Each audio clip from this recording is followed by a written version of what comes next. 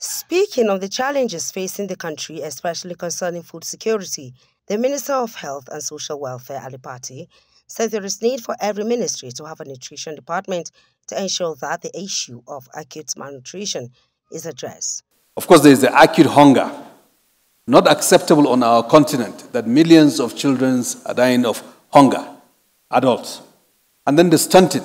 Not acceptable that just about 40% of our children on the continent are stunted. So the Africa Vision 2063, I think, will be challenged unless we address the stunting that is very widespread on our continent.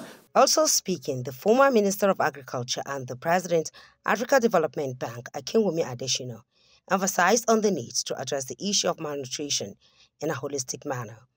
He said the Africa Development Bank has increased its contribution towards curtailing malnutrition in the country. Today, we have you here to help us make sure that we solve this problem of malnutrition and stunting in Africa. You are the elders, and the heads of these babies must not slump again on their mothers' backs.